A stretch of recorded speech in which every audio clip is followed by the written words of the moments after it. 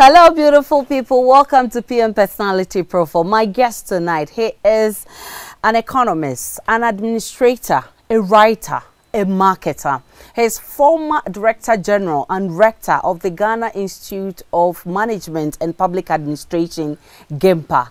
He is former Chairman of the National Development Planning Commission, NDPC, currently CEO of the Ghana Christian International High School, Professor Emeritus Stephen Adei, my guest tonight. I'm really delighted to see you, Prof. It's been a while. How are you doing? Doing well, given the age. Well, I know that you've retired, but I also know that you've been very busy. What have you been up to? A lot of things, of course. You see around, I'm a farmer. Yes. Not only here, I do a lot of farming on my own. Okay. Again, of course, public sector service is in my blood.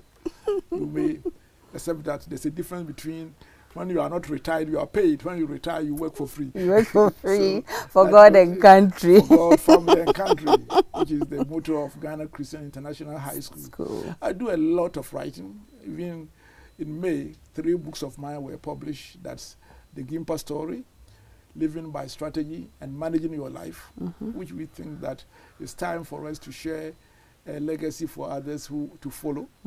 So, but of late, my wife and I have just completed 9 books for children, teaching children how to read. Yeah. And they have all been printed in Dubai. They should arrive probably by the end of January. Okay. And then I can go to redeem myself before Honorable Educhu, because I've promised him for ages. And he's been waiting in earnest. Yes. So those books are supposed to aid young children to read and write in 6 months? Normally, especially if parents take charge, using those series within 6 months, a normal 5 to 6 year old becomes literate. Okay. I did it with my 4 children when they were younger, but of course, when your children grow up and you are paying school fees in the university, you forget other people's children until my grandchildren came. And then I found that it still works. All my 2 older grandchildren, by the time they were 6, were totally literate. That means they can read any book. Okay. They may not understand all of it, but they can read physics, chemistry, medicine book at the age of 6. Okay. And my wife and I feel that one of the legacies we should give to children in Ghana and the Ghana Education Service is to get these books and then teach how to use it and then let it be for public use. I know there are other books that you're working on as well. Well, we've worked over 30 books already, so with this 9, it's more than 30. But I'm doing a major work now. One is a major work on the Bible. Okay. I happen to be a theologian. Yes, of course. And I'm doing a 1 chapter per day reference for posterity. So I'm working on that one. I have a few economic and social works also on the way. But at this moment, the next 3 years, this Bible study guide is going to be my pivotal one. The rest will come along. And the project on GIMPA, the GIMPA story? Well, the book is out. It's up to those who are managing GIMPA now to learn from it. Okay. And if they want some of us to help, we will help for God, family, and country. I'm much interested in the GIMPA story, but first I want us to talk about your recognition. I mean, a number of them: Leadership Excellence Award, Fellow and Patron of the Chartered Institute of Marketing, Doctor of Letters from GIMPA. It must have come with a lot of commitment and hard work. Oh, I thank God for those ones. Those things, they always come as a surprise. And I believe that if you are a Christian especially, you don't go for awards, you serve. Yep. And if other people recognize it. But sometimes too, people have worked hard and they have not been recognized. So we must be very careful when you are noted. Yes. You're so right. But the GIMPA story, you, during your tenure, actually transformed it. I mean, from an institution that was small, under-resourced, into a successful organization. I mean, how did you do it? First of all, I'm saying it was a privilege to be given an opportunity to be the head of a public service school and to also transform it into a university. But let me acknowledge two people. First of all, my first council, they used to call them Court of Governors, headed by Mr. B.K. Mensah, with Mrs. Dr. Sylvia Boy and Ratins were excellent. Okay. Excellent in two ways. First, they allow me, if they don't allow you, I was doing things which had not been done before. Yes. And secondly, even when I made mistake, say, please, young man, don't. And so this is the first class of people that I must acknowledge. The second is that I had some good staff. Okay. NSK Mensah, Dr. Lawrence Kanai,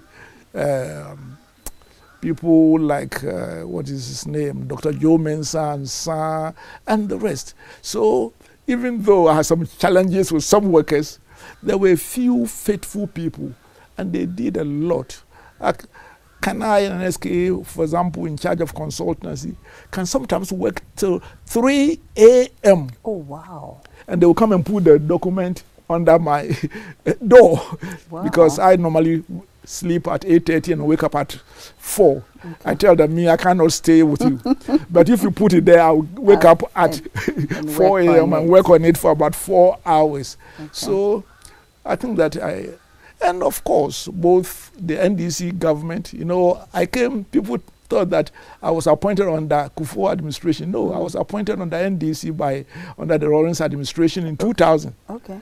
Except that, Fofi and Tuabam, when they appointed me, maybe it was a bad or good on me for them, then they lost power. Okay. So I worked under Kufuor for 8 more years.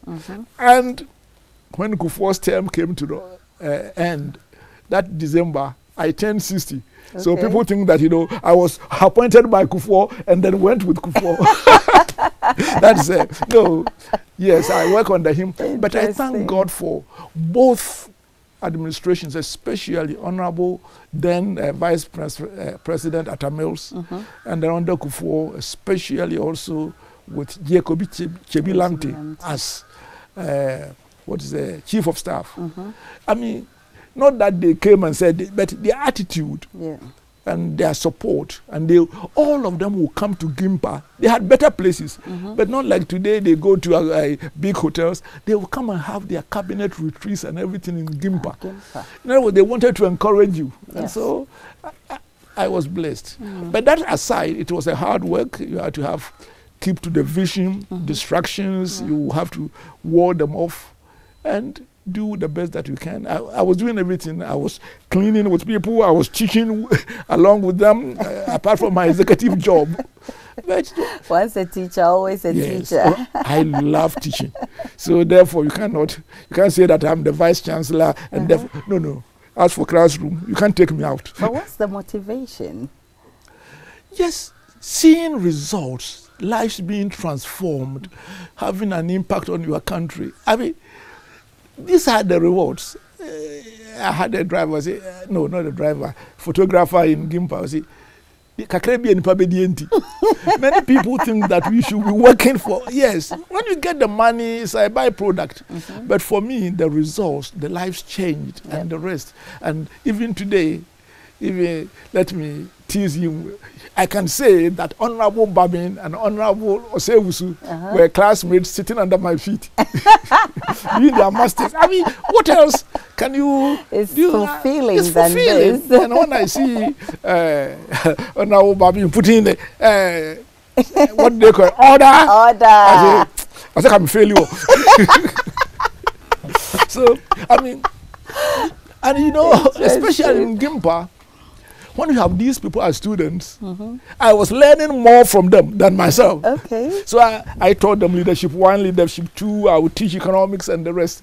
Okay. Because, and most of the time, you are discussing with people who really were very experienced and they contributed as much as. And if you have a good teaching, you don't go and just give lectures to such big men. Yes. You interactive and other things. And it was a ball. It was hard work, but I enjoyed myself at GIMPA. Actually, for me, work is hobby. Yeah. So I never get bored or tired with work. I wake at 8 o'clock, 8:30. I fall dead asleep for 8 hours, even to now. That's what I do. And then I wake up. That means you have enough rest as well. And then 4 o'clock, spend time with the Lord, and then work begins. Yes. Oh my goodness. Today I was up by 3:37 to be exact. Interesting to know. But I'm also happy that you were also chairman at the National Development Planning Commission. What has happened to our 40-year plan? Actually, simultaneously, I found myself chairman of NDPC, chairman of GRA, and a member of the Judicial Council. Yes. All in one. Well, first of all, the 40-year plan was never published. It wasn't concluded before Honorable Kwesi Botwe of blessed memories term. I mean, they decided to resign, which I thought they shouldn't have resigned. When we took over, we looked at it, and it was such a voluminous book, 465 pages or so. I just look, no matter what is in it, the politicians won't read it, let alone neither the civil servants. So we did not throw it away. We extracted the essence of it and did a very short directive one we call Ghana at 100. Yeah. But Ghana at 100 was the same as the 40-year plan. Okay. Because their 40-year plan was ending at 2057, when Ghana will be 100 years. Yeah. Okay. So Ghana at 100. So we summarize it into that. And so there's a document called Ghana at 100 and published it. But sad to say, honestly, the problem is not NDPC. The problem is that our politicians are not interested in anything long term. Okay. We didn't even have opportunity to present it to the president, and they dissolved the NDPC and brought in another set. Wow. So I mean, so the problem is not that we don't have the capacity and the plans, but those who should own it will not. And while we were doing all those things, the senior minister was the one in charge of Ghana Beyond Aid. You see, but if you do Ghana Beyond Aid on the Safumafu, you think that when the Safumafu is not there and another person is there, they will have anything to do with it. So they are not interested in strengthening the National Development Planning Commission to do a bipartisan direction for this country, which at least will guide everybody else. And that is one of the bane. And eventually, believe it or not, I asked to be relieved of being the chairman of NDPC. Because I can't waste my limited time doing things which I know will be fruitless. And of course, for a man like you who believe in results, that would be very disturbing to continue with that. But it's painful that our politicians are interested. At this moment, everybody is talking about 2024. Yes. And most of them is, elections. To get also the chance for state capture and to enrich ourselves. That's all that matters. None of them is saying that. I mean, at this moment, we are in a serious economic crisis. Both sides are just fighting. This is the time you go to America or anywhere else on such times, whether you're opposition or government, is how do we save Ghana, shorten the crisis so that the Ghanaian will get a relief. No, 2020, breaking the eight, or Mahama Babiu. Stopping the breaking of the eight. It's a sad. It's indeed a sad spectacle. But also, you were board chair of the Ghana Revenue Authority. Yeah, a privilege to serve that. Definitely. I mean, how was the experience like? Wonderful, in two ways. As from the day I went there, some people within there thinking that the transformation we are embarking may affect them negatively, associated with some useless tabloids. And every week there was something about me. Oh, they know my foreign accounts, I'm stealing money into it and everything else. That was one track. It was quite interesting. I says, are you crazy? if you know, oh, they know the account number, everything else. Oh, really? And you won't give it to the Ghana police. To come and arrest him. Just so that was the side, and some, I must say, one or two people within who were just political ideologues. But that was one side. The other side was that there was opportunity with the mainstream to institute certain policies which I hope will positively affect the organization. For example, for 3 years we were there, there had not been, before us, there had not been any promotion. How can you have not done evaluation of staff for 3 years. Another crazy thing was that until we took over, and when you go to one GRA office, you say it's a small tax office. So if you are not considered to be a small tax office, you can't pay. You go to another place, it's the medium tax office. I see. Then you go to another place, it's a large tax office. Wow. I mean, some phenomena, we couldn't understand it. But we ended up now, it is only one taxpayer's office. I mean, how can someone bring money and you tell the person that, you know, this is a small taxpayer's office, so you can't get the money. I'm taking the money away. So there were a few fundamental things we did, which I thank God. But for us, the full year is the first time I know in Ghana's history whereby what the government expected in the budget, we exceeded it by 3 billion. Wow. And of course, the thanks was very great. At the end of it, we were dissolved and asked to leave. Maybe we should look for you again, because I mean we've never met our target, and recently with the VAT increment, the 2.5 increment, many have questioned why we need an increment, because the blame has been that the correction, the GRA has not been successful in actually implementing. Ensuring compliance, and they've always burdened the few, about 40% law-abiding citizens who want to pay their taxes. Less than 40%. And left the over 60% who have always evaded taxes off the hook. And so you're always burdening us. And so we didn't even need the 2.5 if we had done our work well. Well, I think that there's a point there, but I wouldn't big area of taxation, other than that we will finish. But in the area of VAT alone, we are collecting less than 20%, probably at most a quarter. Why? Is the GRA not up to the task? So that is where we were focusing, because you have to make it electronic. You must ensure compliance.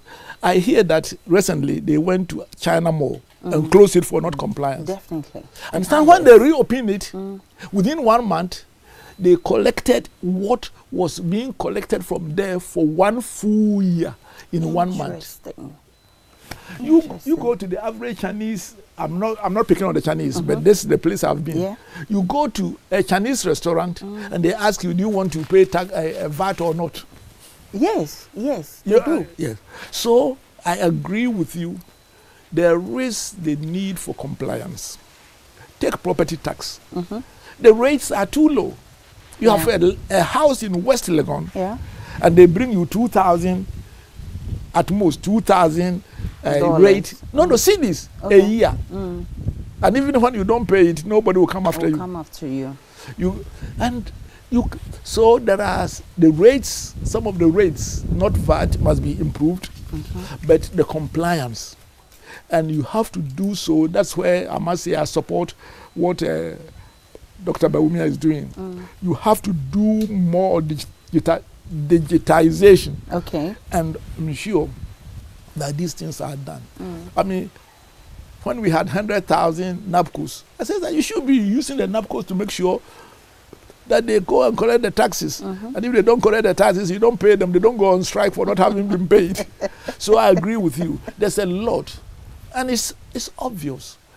At least, given this tax rate, we are not correcting at least 30 to 40% of the taxes, which at current rate we should. So I agree with those who think that it's not so much increasing the taxes, but making sure that everybody pays and they are compliant.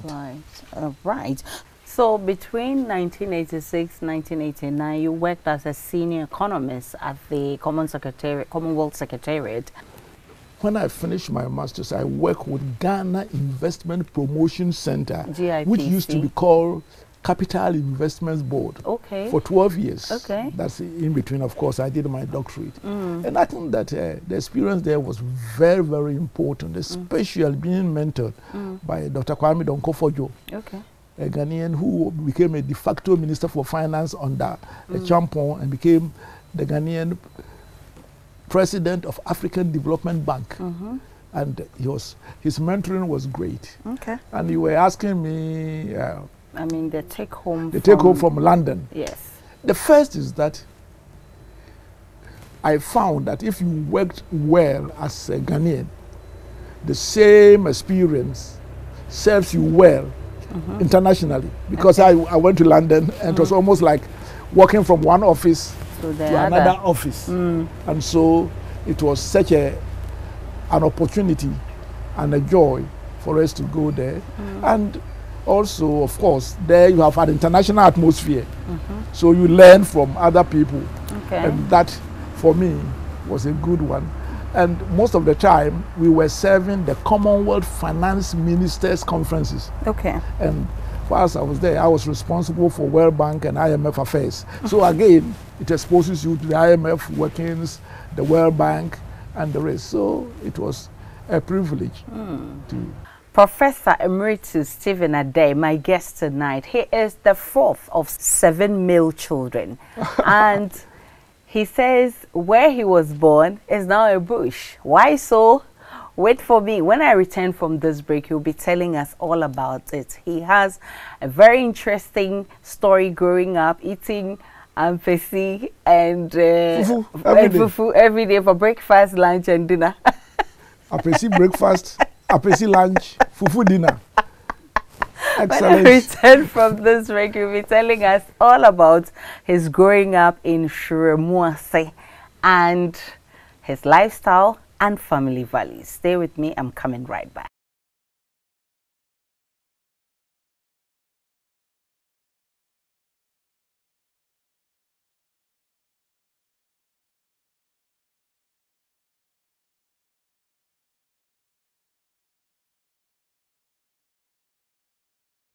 Welcome back to PM Personality Profile. My guest, still Professor Emeritus Stephen Adei, and we've been having some interesting conversations here.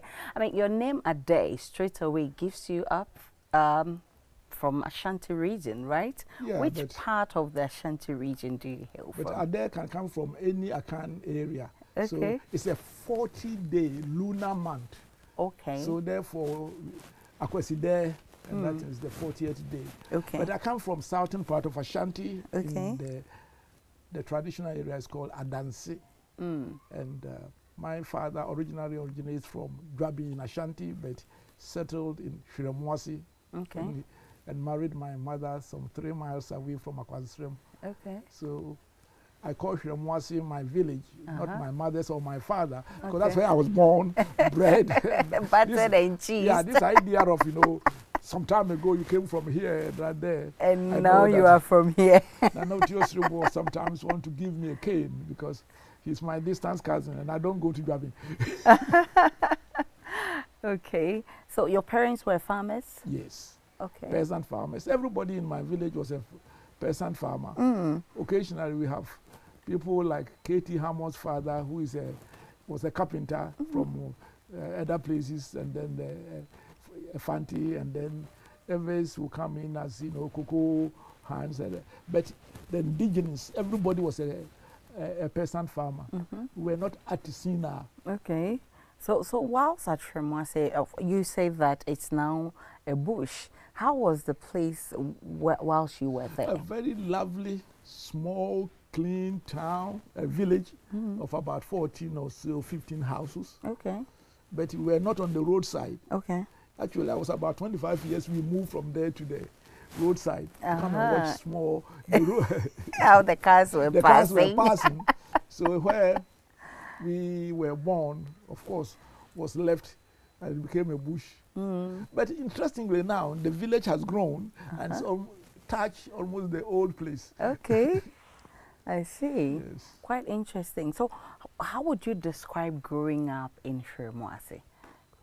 Well, to you it may sound, but to us it was normal. Everybody was, by your standard, poor. We go to farm, we come, we eat, we play under the moon. We go to the village primary school. If your parents were enlightened, because someone wouldn't even send their children. Then you reach P6, that's the highest you can go. Okay. Then the next town, Bofiedru, had a middle school. Okay. And you won't believe that about 6 villages have to compete for space in that one school. And then we went there for 4 years, and then you finish, and most likely you will become a farmer. But if you will pass, and if their parents could afford, go to secondary school, but couldn't afford. Okay. But I got admission to a post-middle school training college, also, and that was a wonderful breakthrough for me. Okay. Because with the help of advice of teacher Amua from Nkonya Urapon, which is my second adopted town, I went there, and that's where I did my SETE O-level, A-level. So in 4 years, I could come and see the light. I see. Quite interesting. But it all started at the Methodist Primary School, yes, right? In Shiremwase. Okay. The school is still there. Yeah. Okay. But now we have a GHS, and we have one of the best secondary schools in Ghana. Kind courtesy, Professor Adei, right? Well, and my wife, and the board of Ghana Christians. So, and for the past 5 years, 5 cohorts of graduates, only 3 human beings didn't pass all 8 subjects first attempt. Wow. And last year, for example, the year before, 100% straight A's. We have even 3 graduates from Ashasi University MasterCard scholarship. Interesting. Someone is going to medical school this year from Shiremwase. Actually. So my greatest joy is the school in Shiremwase. Oh, there's so nothing like going back home. 30 to 60 people qualify for university from just 12 villages. Yeah. It's amazing. It is amazing. It is. But I also know about, I mean, you not having that continental breakfast and all that. So you eat ampesi in the morning, ampesi in the afternoon, fufu in the evening, and all that. That's in Shiremwase now. In Shiremwase. Now, occasionally, if you give me a British breakfast, I'll bless my soul with sausage. So don't say. Yes, at my home, and my wife is a home economist, he won't let me eat them, but he allows me to eat it. So if you invite me to Biscuit, you eat? You take some continental breakfast. No continental. British breakfast. English breakfast. English breakfast. Okay. You knew that I went to school in England, in Glasgow, and worked in London. Definitely so. So I've acquired a taste, but I still like mine. You have to. In Shiremwase, I mean, I know there were fun moments. There were also terrible moments, I guess. How would you describe, I mean, the environment growing up? To be honest, I never thought that there was a terrible moment. We had a lot of fun. Okay. I mean, eating papesi for lunch and breakfast was normal. Everybody ate it. Yes. And fufu. And my parents were hardworking. Okay. We never got. There's only one moment in all my life that I felt a bit uneasy. So for me, it was normal. Okay. I mean, what? Everybody had one clause. So if people were richer, like you go to see with this dress from Wasi, and just feel they are poor. But everybody is in tattered clothes, nobody worries. But when I was in middle school, and I was the first boy from 7th grade to 10th grade. But from 8th grade, people were passing who were below me. Their parents could afford, they go to secondary school. 9th grade, the same. 10th grade, the same. Then you had a sense that there's something wrong with you. Yeah. You, the first boy, I got admission at one time to Prempeh College, Opokuwari, in Fansipim, Agre Memorial. Goodness. And all of them pass by because you cannot even go and pay the deposit so that you can go and struggle for scholarship. That is the only moment I felt a bit uncomfortable. I said, there's something, how all those people whom I was helping and everything else go to secondary school and you can't go because your parents could not afford. Yeah. So when I got opportunity to go to Teachers College, which was free, Charlie, the course, you know, correspondence course. Goodness. 2.5 years after SAR 7, I had O level. Wow. The next year I had A level. Oh, wow. Because, I mean, it was you didn't leave small chance. You won't believe that I finished Legon and taught in the final year those of my mates in the 10th grade who went to secondary school. Wow. So that, but other than that, for me, what people call hardship, even today, I just live like a peasant in my house. Okay. Yes, I drive a 4-wheel because I have to go places. But when I come home, I work in my farm. Yeah. As soon as you finish, I'm going to eat my apesi. Tomorrow is fufu day. Exactly. Healthy. Wow. So, I mean, Shemase was fun growing up. And we play under the moon, and you have cocoyam you put in the fire after fufu. You put your cocoyam you have reserved, and then you know, after playing. That's supposed to be dessert. Or something. Or snack. You make a hole at the bottom. You put in some little. Yeah, you know what it is. The man who is taking shooting us. Yeah. I've even cocoyam here. If you had told me you like it, I have put some cocoyam and pesi on fire for you. Quite interesting. So from Shemase, and then you had some private studies, and then that landed you in London? No. During the good old days, I think I passed economics like maybe with half a mark E. Okay. Geography, because geography came easy to the farmer's boy. When did they say igneous rock and sedimentary rock, other people are trying to find out what it is. But you know already. Sedimentary rock. So I got a B. Okay. And those days, just with a B in geography and E, you qualified. Okay. 5 O levels, 2 A levels. Came to Legon, did BSc economics. As soon as I finished, I got a Commonwealth scholarship to do my master's. Wow. 25, I was a master's holder. Wow. Came back with a car, worked with investment center, and since then, by God's grace, it has been upward. So the first time you went to London, I mean, that was the first time from the training college was where? Sefirioso.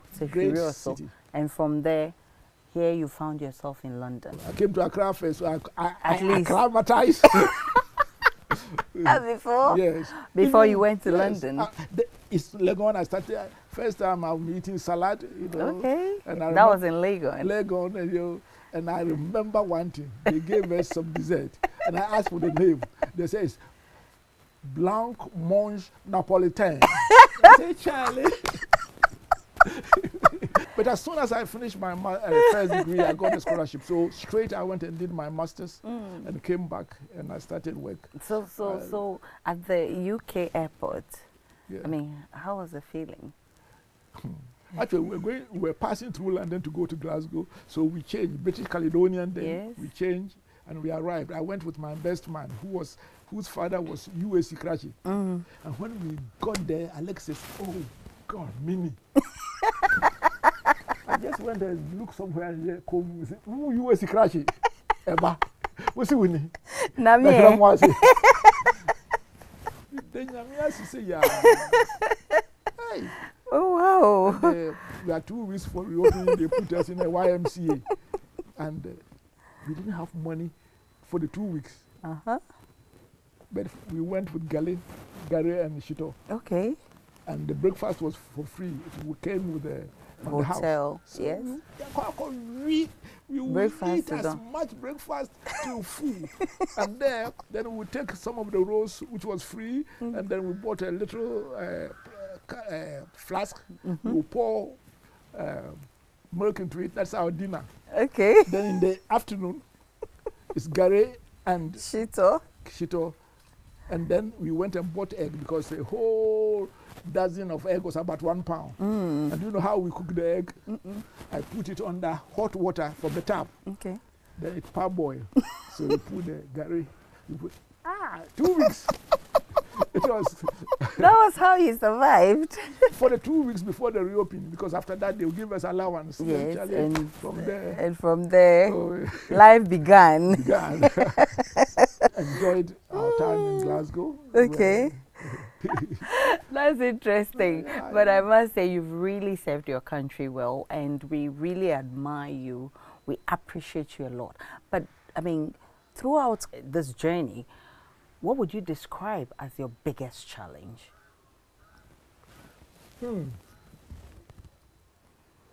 Employment-wise, okay, I think there are two. What you have left out is that I also spent 11.5 years working with the UN. Okay, you did that. Yes. From Commonwealth 3 years, I went to the UN, spent 6.5 years in the New York. You're so lucky. And then during the transition of South Africa, okay, when apartheid came to an end, one day I was there and my boss, Ellen Johnson Sirleaf, he was then there, yes, comes to my office and says that you are going to South Africa as the UN ambassador or coordinator. Okay. And at that time, we didn't know whether South Africa would go into civil war between the white and the blacks. I had never served in any country office during my time in the UN. And Ellen, how do you land on me that I should be? And I was being the director of the bureau, I was his chef de cabinet. Okay. So, why me? So I got an excuse. I said, Ellen, I won't go. Oh. And he asked me why. Because I knew that he might have gone to fight for me to be the UN coordinator in South Africa. That's a big position. One. And I said, Ellen, when I married, I told my wife that I would never leave her for 3 months under any circumstance, so I won't go. And because we don't know that that's going to be a civil war among them, yes, it was a non-family duty station. So you can't go with any member of your family. Ellen just look at me and just walk out away of the office. What is in her mind? I'm here to ask her. This must be a foolish boy. You know what I have done in order to give you this honor? So I knew that I was in trouble. I sat in my office, worked the whole day. She never talked to me, nothing. Went out. About 6, 7, we were working sometimes very late. She comes to me, says, Stephen, you are going. I said, Ellen, did you hear what I said? It's not negotiable. I said, I won't go. He says, you are going. And he says, how are you getting me to go? You know what he did? God bless her. He had gone to the top and negotiated whether the Secretary General says, you will go, you will leave your family because you can't go with your family. Every 6 weeks, we will give you a business class ticket to come and visit your family for a week. Wow. Wow. Wow. So it was a big challenge, but it turned out well. And you won't believe it. I was there for 6 months, and you could not even, the blacks have come from the Sowetos and the rest, they were jubilating and that things, and crime also. But I was always in my corduroy. I don't like jeans too much. Going to Soweto, Alexandria, and other things. And at the same time, the next time you are in the suit meeting Mandela and the rest, so you were moving up and down. I think that was probably one of the biggest challenges that I had. I ended up well, and I was rewarded. Do you know the reward? No. After I finished there, they sent me to beautiful Namibia for 4.5 years as the UN coordinator and rest of. And Namibia was almost, compared to South Africa, was almost like, they are nice people. It's a smaller country, a lot of meat to eat. So it was. So I think that probably was one of the biggest challenges that I had in my... climbing your career ladder, but it all ended well. I mean, as an educationist, how would you describe or assess Ghana's education system? Have we lived up to expectation? It's a sad story. It is, I think. It's a sad story. First of all, we have allowed the quality of our basic education to collapse in the public sector. It's so sad. The teachers are not teaching. They are qualified, far more qualified than we were, because mine was you finish start 7 and go for 4 years. Yes. These days, they are almost all graduates. Yeah. I hear that from today, there will be no people teachers teaching. Wow. We were having people teachers teaching alongside with us, and yet we were producing results far more and better. Yep. At this moment, if you go to the poor private schools, the people who are teaching there are secondary school dropouts, but all their children are literate. But go to the public sector, the average person cannot read and write because the teachers have refused to teach, and they are being allowed to get away with murder. So sad. In teaching in a school, only 3 things matter: the supervision, that's the authority of the head teacher and the supervising them, insisting that teachers do teach, and holding them accountable. These have been let go at the basic level. And therefore, and you can see it graphically in our school in my village. Do you know that when people come from the 15 junior high schools, we have to spend 1 year with them to make them up to standards that you can now teach them secondary school. Wow. And believe me, do you know how we do it? We start from class 1. Oh, really? The reason is that we found that there are gaps in their education. And how do you know where they had the gap? Gaps are. So we start with class 1. They will spend, if 1 week they finish, we concentrate on English, mathematics, and then we teach them ICT, computer, and they all type after 1 term. So if we finish the class 1 course in 1 week, we know that they understand it. Yeah. Then you go to the next 2. level. If it's 2 weeks, we go. And we spend a whole year just to remedy them. Yeah, and bridge the gaps. And then as a result, we are getting 100% results when they go to the senior secondary school. When they go to senior secondary school nationwide, this is the year we are celebrating that 60% passed. Yeah. But do you know what even that means? And that is a good result. Yeah. It means 40% failed. 40% failed. And the average over the years is 50%. Wow. 50% pass and 50% fail. Any education system which produces 50% almost failures is in dire crisis. But do you know why even the 50% passed? First, you will always have some people, God talented and that, no matter what, Definitely. if you put him in the hole, they will still make the it. rest, they have to pay for 2 extra classes. Yes. The same teachers, they won't teach them. Yeah. It's after the class, Then and they if you will don't take go, extra money and teach you it. will fail. Yeah. Because they will tell you, the teachers themselves will tell you, if you don't come, you will fail. And you will fail too. Quite interesting. And this is the system we are presiding over. I have always said, you know, you don't need to put more. The government is spending enough money and not getting the right output. Yeah. But the secret of changing it is not more money. Yep. Simply, and that's my extreme revolutionary one, just give notice and sack all the teachers. Period. 3 months notice during long vacation, you are no longer employed. Then ask people to employ, to apply for headship, head teachers and principals. Yeah. Select quality ones, put them in the schools, and then say that now, and pay them well, pay the principal and the head teacher about twice their salary. Yeah.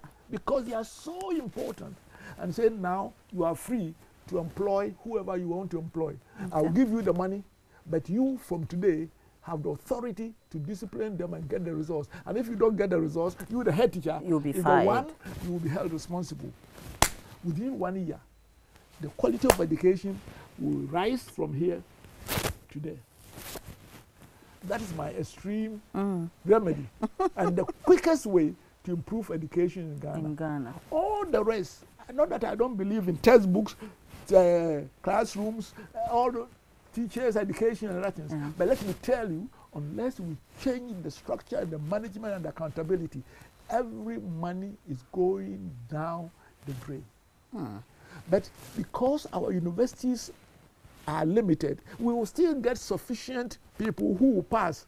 But we are raising an army of dangerous, unemployable ones. And one of these days, I may be gone, but you may have your head rolling by the thieves whom you didn't train.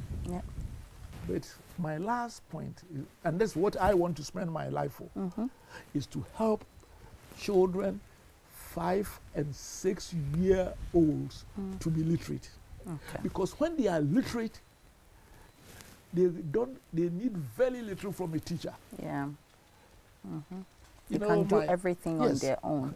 My 2 granddaughters, the older ones in Australia, you know, when they went to school, their teachers say that they are going to have a conference with their parents. They said, we don't know what to do with your children. Because their age is small, but their brain is up.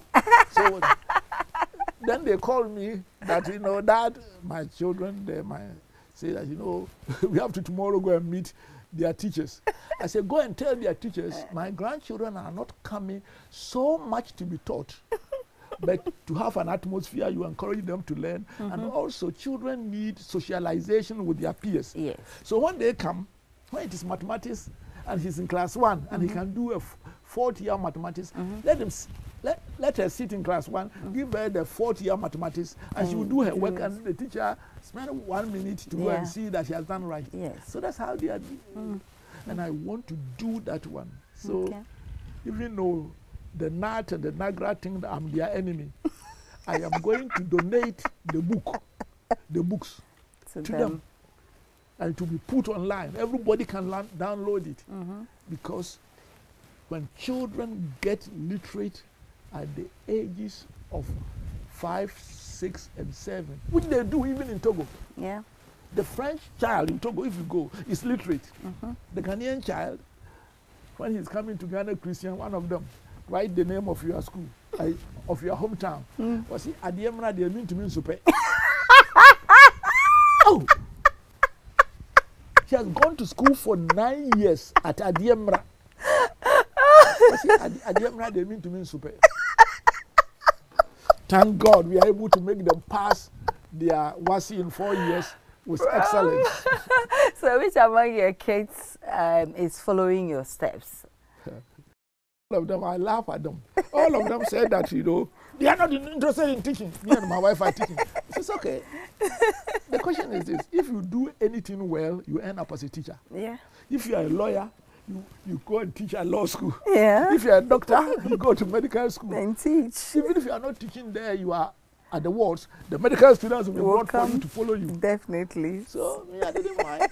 2 of my boys, both of them are engineers. The older one is a girl, is a medical doctor. She ended up teaching at Ghana Medical School. The other one is a manager of social services in Australia. Every now and then he calls me, Daddy, I'm busy. Why? I'm having some teaching session for my staff. I said, Nanyama, you said you didn't want teacher. The last one. Why is it in your blood? The last one is now the executive director of the school.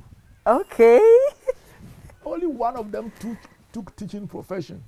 And he is the topmost biology teacher in Australia now. I mean, every year, consistently. So they have they said they didn't want to teach. Directly or indirectly. They ended up.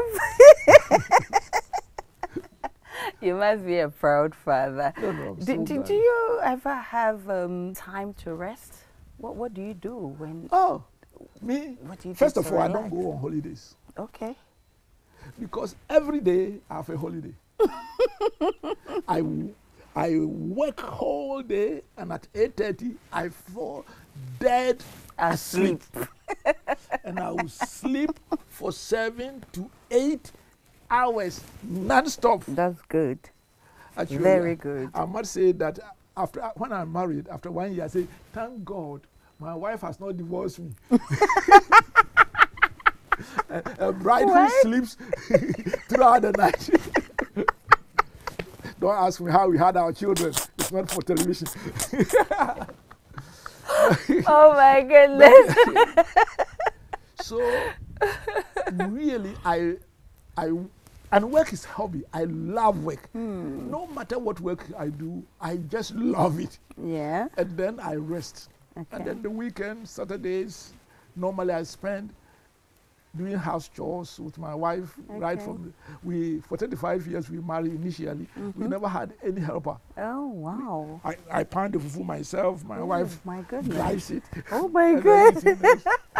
Even at GIMPA, He's a good husband too. me and my wife, we are in our house. I do the washing with my children. We do all of them. Yeah. So for me, that is Sundays. I end up all my day in church and resting. Wow. So every day is resting day. Yeah, every day is resting. Alongside working. Yes, and writing and those type of things. Do you listen to music sometimes? To be honest with you, what you call leisure, I have not. It has never become. It wasn't if you are looking for survivor. So I really don't sit down that I'm listening to music. Okay. The only music when I go to church, I like dancing with church music. Okay. But that's all. I don't listen to music. Surprisingly, my reading habit is so bad. You know, so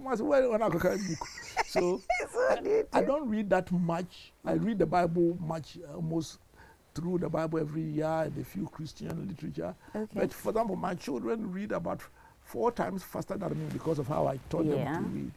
So I've never joined any club in my life, whether even the good ones like, you know, Lions Club, the other one, Rotary Club, or, you know, going to join golf club or tennis club.